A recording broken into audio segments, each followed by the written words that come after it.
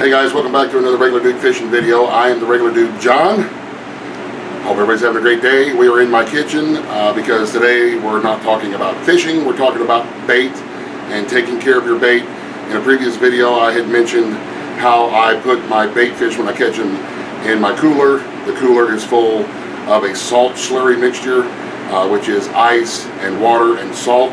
The salt brings down the freezing level of the water and it makes it very cold. Sometimes it's hard to even put your hands in, it's so cold.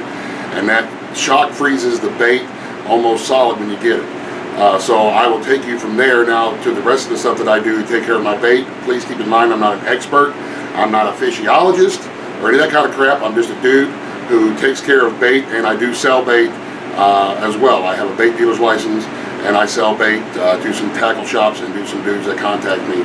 So this is just things that I've learned from dudes who've been handling bait for several years, like Steve Douglas, Chris Flores, Chris Souders. They all have taught and I have learned, and even a lot of the old timers. These are some things that I've learned. So what we do is I bring them home, I put them in my sink, I dump them right out. You can see the ice. I'll dump them out and I'll give them a quick rinse with cold water to wash off the slime, especially with shad, geese or gizzard shad. Shad get very slimy and they drop their scales when they get stressed out. So we'll rinse them off. I'll put them into this tub right here where they can start drying.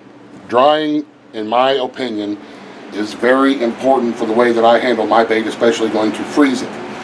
Then what I do is I'll take them over here. I'll set them on more wee pads like this with a little bit of a fan blowing on them, trying to keep everything as cool as I can while I'm handling this bait. I want it to be as cold as possible, and I want to start drying them. I just use the cheap paper towels from the dollar store or wherever it is that you get them, and I'll dry each fish to try to get as much moisture off of them as I can. Give the gills a little bit of a squeeze because the gills hold a lot of moisture.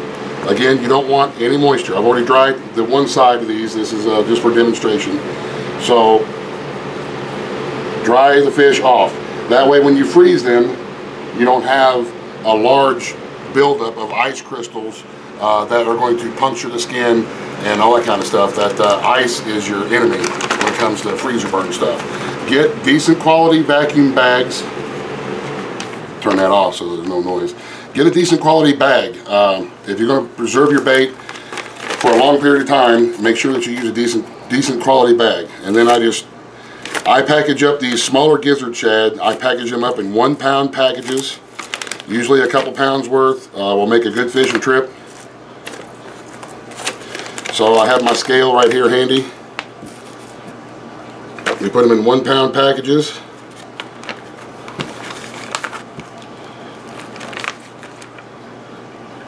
Like one little one for good looks. And now I have my 1 pound of gizzard shad. I'll bring them over here to my vacuum sealing machine. This is just a standard run-of-the-mill food saver vacuum sealer. I'll put it in here and I'll vacuum seal them. You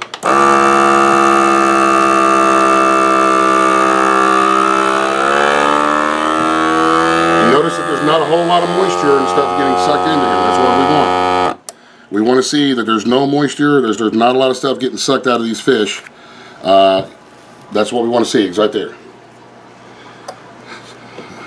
The more moisture that's on here, the more ice that's going to form around them, and the better chance that they're going to get freezer burnt or stuff like that. And then once I have them packaged, then I'll set them over here aside in my tub, and these are ready to go into the freezer. And you can keep these in there for several months. They'll still be good after several months. Important, when you go to thaw these fish that have been vacuum packed, you want to clip the end of the bag and let the air get in before these thaw, because when they're under vacuum and they start thawing, it'll start pulling the guts and it'll start pulling stuff out of their mouths and out of their gills, and it won't be as good of a bait. So always poke a hole or make a slit in the side of your bag to where the bag opens so that you're not thawing them under a vacuum. And that is a real quick video on how I handle my bait and how I store my bait. And I have not had any complaints from any of my customers or anybody that I have fished with about the quality of my bait. This will keep it good, fresh, bleeding bait for several months in the freezer. We're stocking up now to get through the winter time. We're almost into October. And when the bait is hard to find, we got bait in the freezer. So there you have it.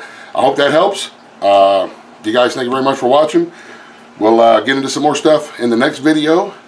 So until the next time, we'll catch you in the next video. Alright guys, I want to show you real quick. This is one of the fresh ones that we just did. This is one that's been in the freezer for a while. It's frozen solid, but you can see, other than the frost on the bag, it looks pretty much the same as the ones that we just done. And if you handle it correctly and you do it correctly, it'll stay fresh and good and should look just like this when you go to pull it out of the freezer for a good long while. So I just wanted to throw that in there and show you guys proper bait handling. It'll definitely make it worth your while when there's a shortage of bait and you are headed out fishing. So, alright, that's it. Fishing!